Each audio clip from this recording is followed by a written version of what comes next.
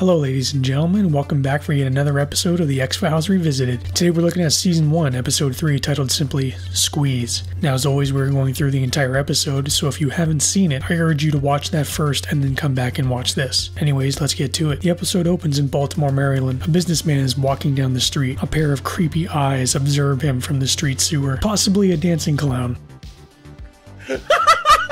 Coming off an elevator, the man heads into his office. The elevator opening again, and something is clearly crawling up the elevator shaft. After calling his wife, the businessman leaves his office, and we see a screw on the vent begin to turn. Some very dirty fingers come out from inside the vent, and did this guy learn nothing from the past 2 years about washing your hands? Upon returning to the office, the door slams behind the man, and a loud struggle can be heard. The man having been murdered, we see the vent grate closing back up. Scully is seen cheating with this douche Tom Colton, and how dare she? They're former classmates, and Tom is clearly the envious type that doesn't feel good unless he's tearing those down who are far more successful than he. You are one pathetic loser. Colton mocks Mulder and the X-Files, then asks Scully for her help because, well, he sucks at his job. Briefly explaining the case of how the man in the opening was murdered with no entry point, having his liver removed by hand. She sarcastically asks if he wants her to bring along Mulder, which we all know he does, he's just not man enough to say it. At the crime scene, in George Usher's office, Baltimore, Maryland, Mulder asks Scully why they didn't just ask him for his help. She says they're friends of hers from the academy and that Mulder's methods are, well, spooky? Do you think I'm spooky? Colton arrives and formally meets Mulder. Colton tries getting a little snarky with Mulder, but it backfires. You said green men. A reticulant skin tone is actually gray. They're notorious for their extraction of terrestrial human liver. Mulder notices the vent is ajar and dusts it for fingerprints, all while Colton keeps running his mouth. Shut up, bitch! An elongated fingerprint is found on the vent cover. Back in the X-Files office, Mulder compares the fingerprints to similar prints taken from 10 murders in the Baltimore area, noting 3 of the prints were taken from the Powhatan Mill in the 1960s and 3 in the 1930s. Mulder explains from the pattern of the prints that there are 5 kills every 30 years and they should expect 2 more. Scully asks if they're from a copycat and Mulder says the prints are the same, meaning they're from the same killer. Scully is her, well, usual skeptical self. Then that this is the work of a 100-year-old serial killer who's capable of overpowering a healthy 6'2" businessman? And he should stick out in a crowd with 10-inch fingers. Scully tells Mulder it's Colton's case and they don't want his help. Mulder claims their X-File predates his case and suggests they conduct their own investigation separate from Colton's case. Scully types up her psychological profile of the killer, explaining he may be a maintenance or janitorial worker. She presents it and Agent Fuller, Colton's superior, asks Scully if she would like to come to the stakeout, while also taking a jab at the X-Files. If you don't mind working in an area that's a bit more down to earth. During the stakeout in a parking garage, Scully hears a noise and nearly shoots Mulder. Mulder tells Scully her assumptions on where the killer would be is incorrect and he's heading home. Instead, she was actually correct and there's something or someone in the vents. A man comes out of the vent and this guy has creep written all over him. At FBI Bureau in Baltimore, Maryland, Eugene Victor Toombs, the man from the vent, is being questioned with a lie detector. Mulder and Scully watch with the other agents behind the two-way mirror. He appears to be passing the test for the most part. Mulder notices an anomaly in the polygraph and says she's right, that they have the right guy. Agent Fuller mocks Mulder and says he's letting Toombs go. Colton tells Scully he can get her off the X-Files. Scully questions why Mulder would push his theory knowing full well he would get mocked. Mulder responds and says he thought maybe she got the right guy. Scully says Mulder seemed to be acting territorial. In our investigations, you may not always agree with me, but at least you respect the journey. Using a computer, Mulder elongates the fingerprints from Toombs and they're a perfect match with the ones taken from the X-Files. Scully asks how is this possible? We see Toombs staring from the bushes surveying his next victim. Toombs is seen scaling the side of the house while his victim is unaware. On the roof begins stretching like Stretch Armstrong. Introducing super stretching superhero Stretch Armstrong. And makes his way inside through the chimney. The man tries starting a fire, noticing a lack of airflow, and just like Michael Myers, Toombs comes from the shadows and attacks.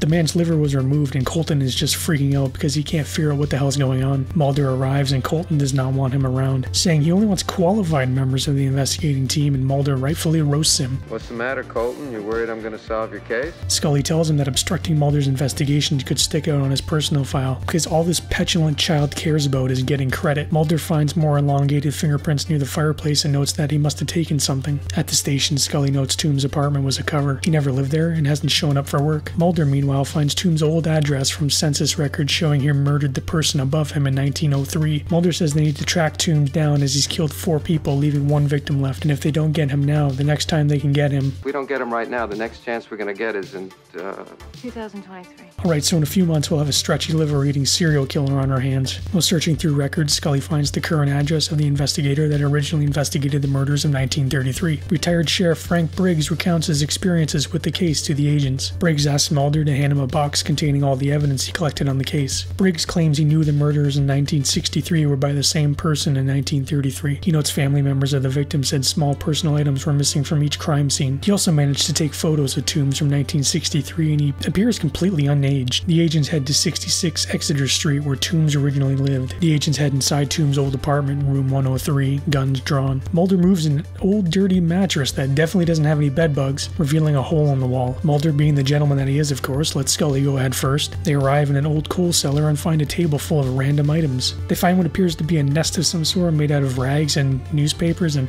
something else. I think it's bile. Is there any way I can get off my fingers quickly without betraying my cool exterior? Mulder theorizes this is where he hibernates and Scully doesn't buy it like usual. Hibernates? Mulder sends Scully to get a surveillance team and Mulder stays to keep watch. Scully gets snagged on something only for it to be Toombs who has taken her necklace. 2 agents join Mulder in the car to do surveillance and mock him, calling him spooky. Colton throws a hissy fit like a little bitch because Mulder asked his men to watch the building. Colton has it called off and Scully calls him out. Is this what it takes to climb the ladder, Colton? All the way to the top. Then I can't wait till you fall off and land on your ass. Toombs is seen stalking Scully from some bushes. She calls Mulder from her bathroom but gets his answering machine instead.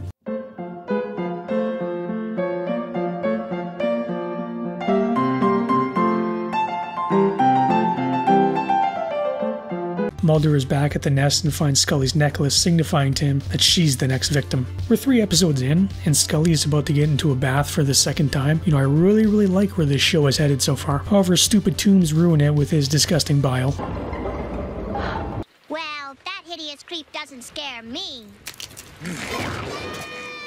Mulder frantically tries calling Scully on the phone while she searches her apartment with her gun. Toombs grabs her leg from the baseboard vent, then comes bursting out. Mulder arrives at the apartment and is rushing to Scully. Toombs and Scully are struggling on the ground and Toombs is trying to tear out her liver. Mulder arrives and the 2 agents subdue and handcuff Toombs to the bathtub. Detective Briggs sees in the paper that Toombs was caught, bringing a tear to his eye. Toombs is locked up, licking newspaper and making another nest. Mulder and Scully watch him and Scully notes he has an unusual muscle and skeletal system, along with a decreasing metabolic rate.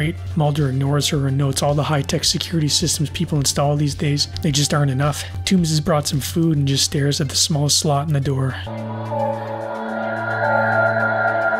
Squeeze is the first of many Monster of the Week style episodes. It was made as a deliberate attempt by Chris Carter to prove that the series could be more than just aliens. And as much as I like the mythology storyline arc episodes, my favorites are really the Monster of the Week. These one-off episodes are really missing from modern television that only want to follow, one main narrative. Toombs is played by Doug Hutchison and brings a really creepy vibe to the character, which is fitting seeing as how Doug himself is probably even creepier than the character he's portraying. Now if you don't know anything about him, he grew and married a 16-year-old by the name of Courtney Stodden. He was 51 years old at the time. She apparently met him at an acting workshop he was hosting, which makes it even more disgusting. And even though her parents were supportive of the decision, it's still creepy as all hell. Despite all of that, this episode is one of the best of season 1, and I would say the series as a whole. Toombs is an excellent antagonist for the agents to investigate, and the story is unique and interesting. Anyways, that's all for today. If you missed the last episode, Deep Throat, you can check it out here. I hope you enjoyed the video, and if you could subscribe, turn on notifications, and like the video, that would help me immensely. Thanks for watching, and keep watching the skies!